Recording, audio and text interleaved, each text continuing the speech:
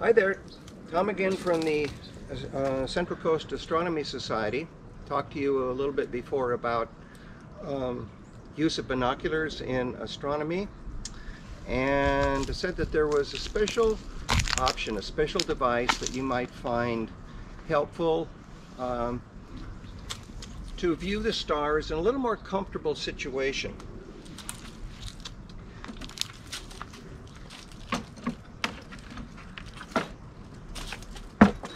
This is a device known as a binocular chair, sometimes referred to as a couch potato telescope. And there was a kit put out many years ago. I got this about 25 years ago from a man in Texas who put out a kit to assemble these things. So let's go through and assemble this and then see how we're going to use it with our binoculars. We have the platform here comes in two parts. One is kind of a ground board. We have these things open up collapsible legs here.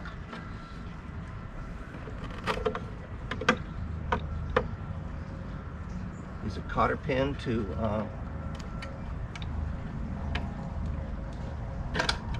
hold the legs in place.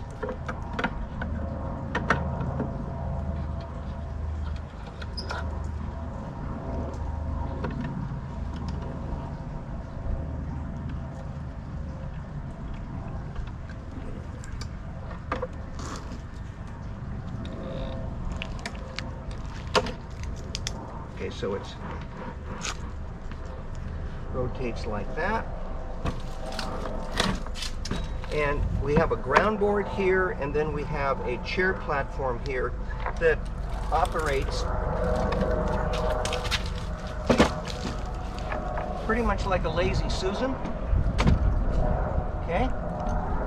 And then on the top we have a structure that is going to hold the binoculars.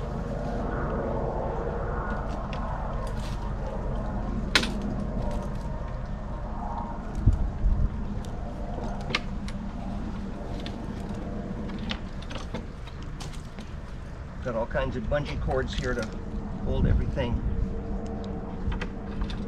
while you're transporting it. Now the platform and the ground board are 3/4 inch plywood. It's a little heftier than the original kit described. You could use 5/8 inch plywood or even 1/2 inch. It work just as well, but I wanted something that was a little heftier. So now we have an arrangement here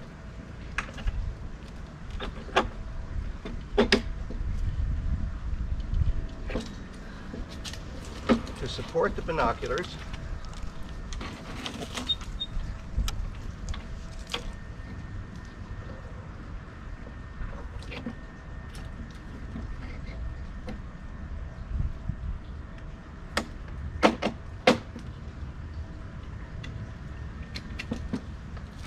This thing rotates around like this,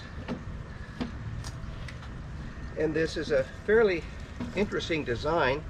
It's made up of PVC pipe and aluminum tubing that fits on the inside, and they're connected by these friction joints so that you can move this thing about any particular way you want to support the binoculars. Okay, so let's go ahead and do that. Now I'm going to use the 10 by 50 binoculars, and on any binocular right in between the two objective lenses, right close to the focusing knob, there's a little emblem usually describing the company, and that gets removed.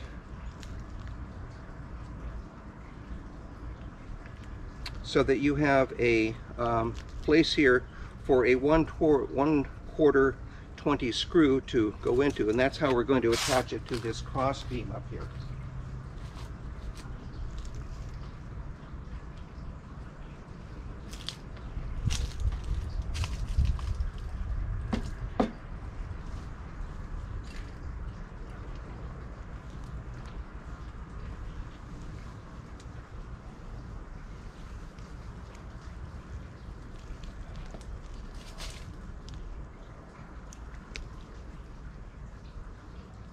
careful we don't lose this thing here now.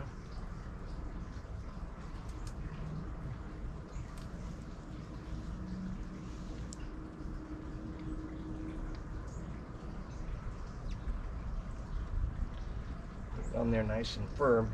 Just use a screw cap. Take off the lens caps. Don't forget to do that. But I always keep them on there as long as I can, just so they stay nice and clean.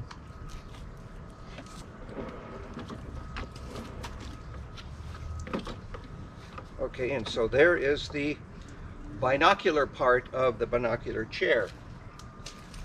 The chair is kind of like a beach chair. It is a beach chair, not kind of. And I made some modifications on it. First of all, you want to make sure that you get a chair that has arms on it, and you want to make sure that you can alter the position of the back so that you can lean way back on this thing. I also put a headrest on the thing, just a little piece of foam. And interesting enough, I've got some pipe foam insulation on the legs that go on this, and this has to do with limiting vibration, body vibration and things like that.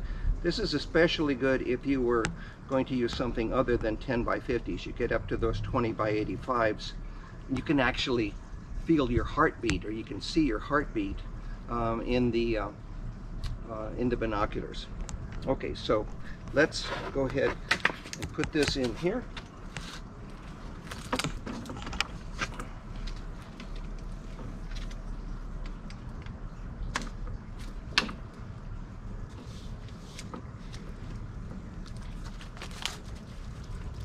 A couple of clips toward the front here where the legs fit into. Okay. And so, getting prepared for observation at night.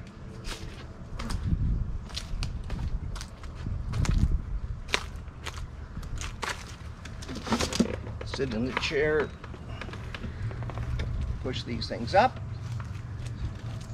And the nice thing about this, especially if you're, say, at this particular level, and you're looking out at the horizon, good southern horizon, eastern horizon, close down, this is the neat part, because I can bring the binoculars down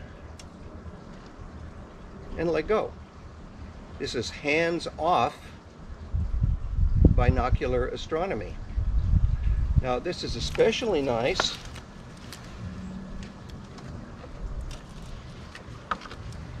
if you've got a star chart, like from Astronomy Magazine or Sky and Telescope, and you can just lay this on your lap. You've got a headlamp or something that, of course, you would just use red light on, and so that you can find out what you're going to be looking at. Put that thing down, set that thing up, and then just observe. And notice that you can go in azimuth by moving your feet. You don't have to touch anything. You just follow. And this is what's really nice for following the Milky Way. Okay? Now, what if, and this is where it's really good, is when you want to look at something overhead. Now, if you're hand holding something looking straight overhead, it's really kind of rough. But if you put this back, no, I don't want to put that quite that far.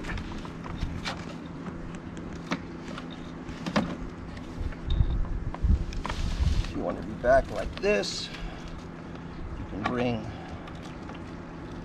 them down just like this and scan the skies. Now, There can be complications with this, because if you're out on a nice warm summer night, maybe have a little beverage on the side, you put your earbuds in and you're sitting there, pretty soon you can just kind of drift off. And it has happened to me more than once. But this is a wonderful way to observe